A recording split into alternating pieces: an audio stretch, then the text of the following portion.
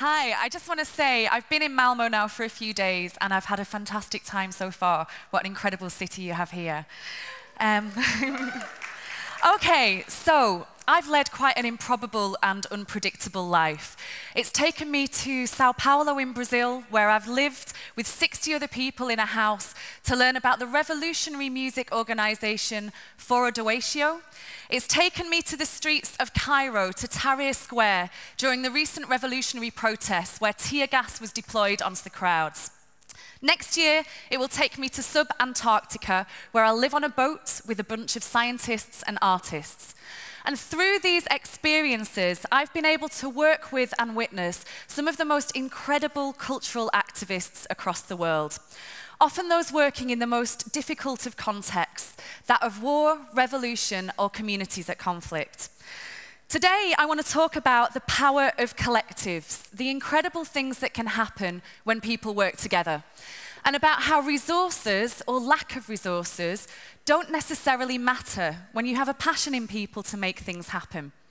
Everybody has skills, skills can be shared, and ideas can be mobilized, now easier than ever with the internet and the connectivity it offers. Through my work, I've been able to develop an international perspective of what's possible when people work together. And I believe, and maybe quite controversially, that it's not about the fight, it's about making your own alternative. So, today I'm going to tell you my story, starting from when I was 10 years old, because I think this illustrates really well the idea of do it together. And then I'm going to talk a little bit about a few people that I met along the way that I think are really inspirational. Okay, so, when I was 10 years old, my life changed forever. Something happened that changed everything from there on in. And that's the reason I'm speaking here today, and that's the reason I've got to do lots of incredible things with my life. My parents bought me an electric guitar. And so from the age of 10, I started to learn to play the guitar.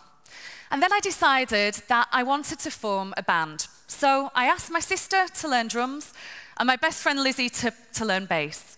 And as soon as I started to work with these two other people, writing and recording music, more opportunities began to emerge and more incredible things began to happen. So first of all, we started playing gigs all around the country. For the next 10 years, and from the age of 12 years old, we were playing in bars and venues and so on. At this point, we're located in Manchester. Manchester is in the north of the UK. And the music industry was located in the south, in London.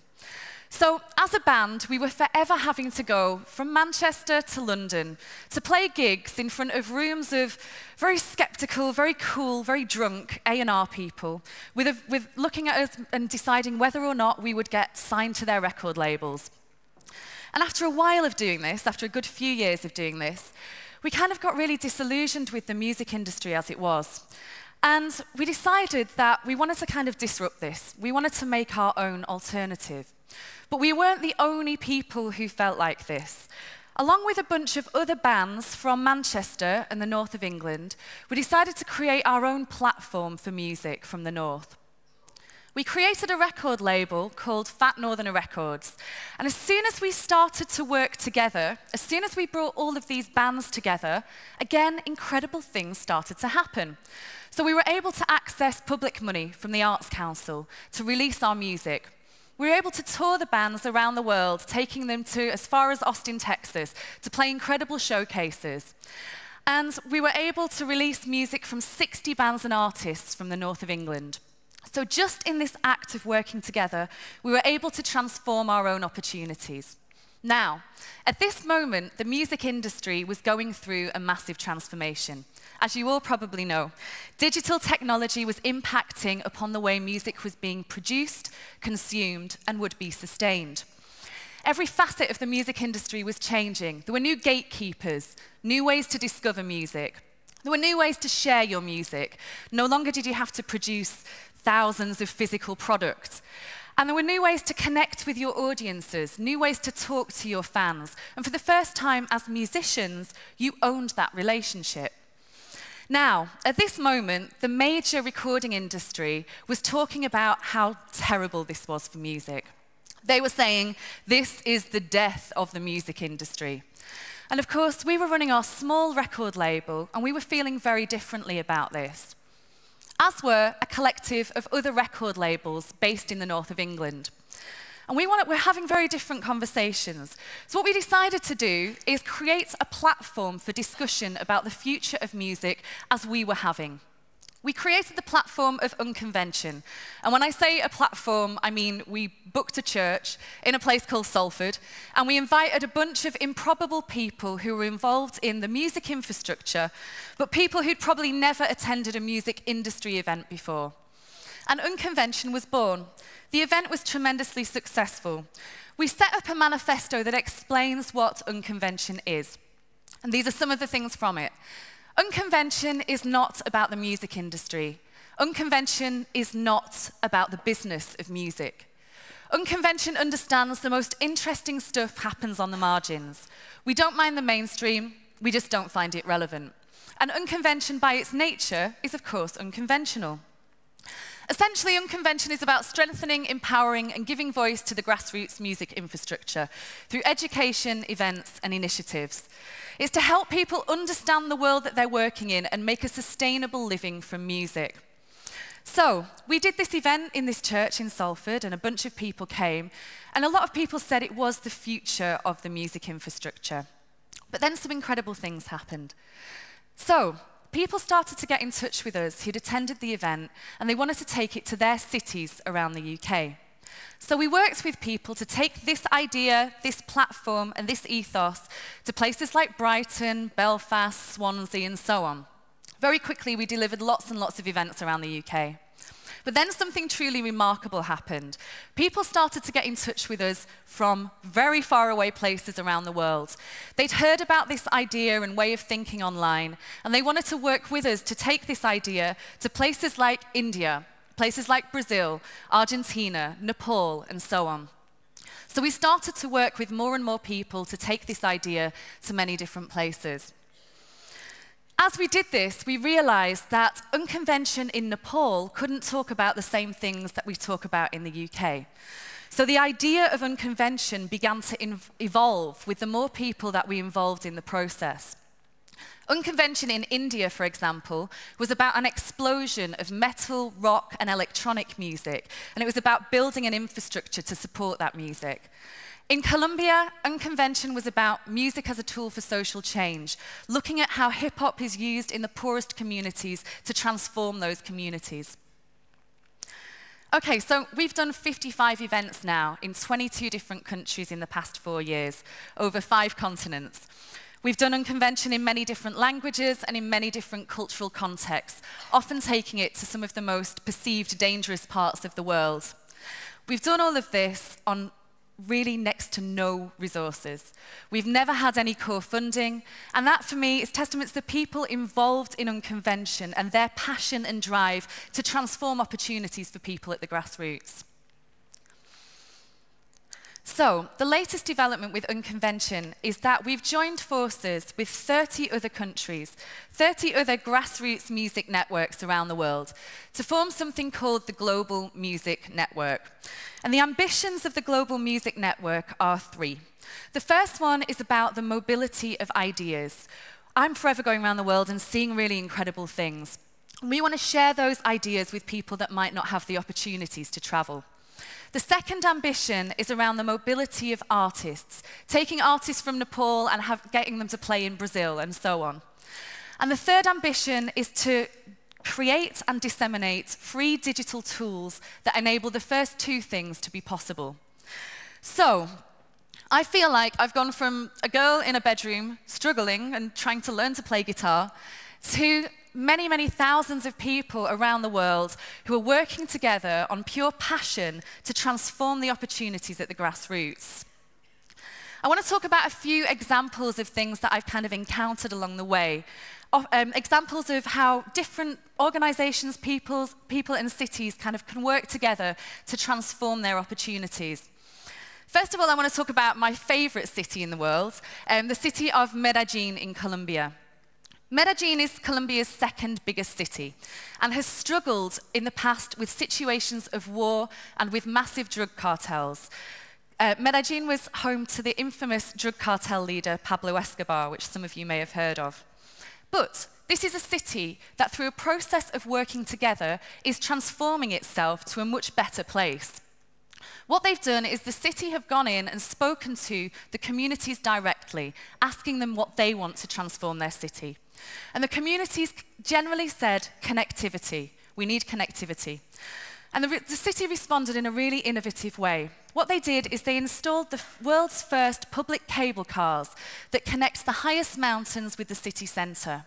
They took the idea of an escalator, as you'd find in a shopping centre, and installed it onto the streets to help people get between their homes quicker.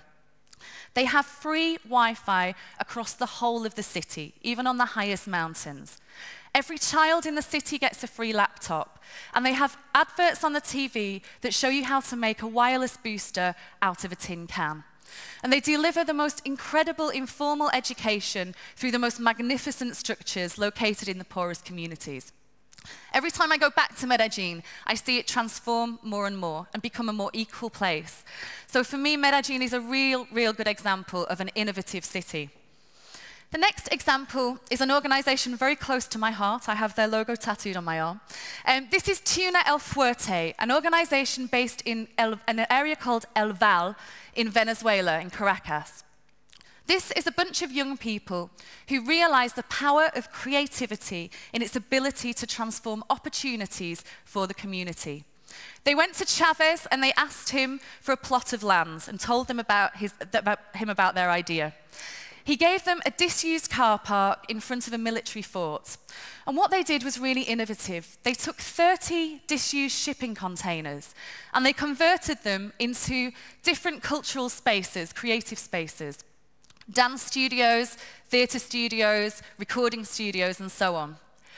Every single week, this space is accessed by over 500 young people, and it's an example of a community working together to transform itself through creativity and through creative opportunity. The next example is Uganda. Every year, we deliver an event called Doa in Uganda. When we first arrived in Uganda, we realized that the music infrastructure was really underdeveloped. And the other thing was that people tended to want to work on their own. So we went in and we promoted the idea of do it together, of people coming together for a collective benefit. But we also introduced a cooperative model, and we got people to sign up to this cooperative. And this year when I went to Uganda, I signed up for the cooperative, which now means that people in Uganda can develop their own music infrastructure. They can access finance, they can access equipment, access resources, in a way that they would never have been able to if they were acting alone. So again, this shows the tremendous power of do it together. Okay, so the last thing that I'm going to talk about today is an organization called Foro Doatio. Now, if some of you have seen the program, then you'd know that Felipe Altenfelder was supposed to be here today to talk to you about Foro Doatio, but he's not. So I'm going to explain the reason that he's not here, and then I'm going to do my best to explain the complex alternative economic model that is Foro Doatio. Okay, so along with organizing the whole of the independent music infrastructure across Brazil, Foro Doatio have a very politicized kind of arm to what they do. In the recent revolutions that have been happening across Brazil, Foro Doatio decided to set up an alternative media channel called Media Ninja. This is citizen journalism and very much reporting around police brutality in the recent revolution. Because they did this, and because it was so tremendously successful, the traditional media reacted, and they formed a backlash against Foro Doatio. They've literally waged war on this organization. So every day this week, Foro Doatio has been headline news across Brazil. Felipe called me on Skype at like 5 in the morning saying, I can't come, but I want you to tell everybody why. And so Felipe is in Brazil at the moment fighting this battle with the traditional media because they want to represent what's happening on the ground. So, okay, Foro Doatio. This for me is the most impressive example of an organization of people working together in the whole of the world. Foro Doatio started in about 2003 when a bunch of students were a bit dissatisfied with what was happening culturally across Brazil. If you know the geography of Brazil, and it's a pretty big place, if you were a band in the year 2000, 2003, you would play in one of two places, in Rio or Sao Paulo. And they're both located, if this is Brazil, they're located on the bottom of Brazil. So the rest of Brazil was left without any bands playing, without much cultural activity. These students were located in a place called Cuiabá, which is in the bottom of Brazil. And they decided they wanted to make more cultural activity happen in their city. So what they did is they started a recording studio and a rehearsal space in Cuiabá. What they realized when they started this space is that musicians generally don't have enough money to pay the full price for recording and so on. So what they did was really interesting. Rather than charging musicians the full price to use a recording studio, say it was $100, they charged them a reduced rate. But what they did was they wrote down the amount that the bands owed them. So they kept a logbook. So the bands would give them, say, $20, but they'd write down the $80 that was owed. Eventually, what they did is they had all of this money that was owed to them, and they needed in some way for it to be paid back. So they asked the bands to do other things, not to pay them in cash, but to run a venue, or to become a sound engineer, or to use their skills to pay back and feed into the system. This happened, and this was really successful and really kick-started the music infrastructure in Cuiabá. Then they realized we actually need some actual money to come into this system. We need to pay for electricity, for lights, for water, and so on. So then they started putting on gigs and festivals where public audiences would pay into the system to come and attend cultural events. This was really successful, and things really started to take off in this place. But the next step, and really interestingly, was a restaurant wanted to get involved and sponsor all of these gigs that were happening. And rather than Fora do Eixo taking $10,000 from the restaurant, they took half of the amount, but they said, all of our bands must eat at your restaurant for free. And so they started to generate this alternative economic model. And it transformed into a credit card system with currency on the cards. So this economic model was really successful. The music infrastructure was really, really successful there as well. And then what they did is they just got into cars and they drove to the next city, to the next city, to the next city, and so on. And they set up this infrastructure across Brazil. Today, Fora do Eixo operates over 200 cities in Brazil. It's run out of casas, out of houses, where people live, work, eat together. It's a very, very unusual and alternative setup. There's 2,000 people that work out of these 200 houses. Fora do Eixo mobilize now 33,000 bands every year across Brazil, across these 200 cities, across 6,000 cultural events that they organize. And amazingly, astoundingly maybe, Fora do Eixo generate $44 million a year for the independent music infrastructure, all done on an entirely autonomous economic model. So for me, Fora do Eixo are an incredible example of what can happen when young people come together, work together, have a drive and a passion to set up something culturally, politically important in their country.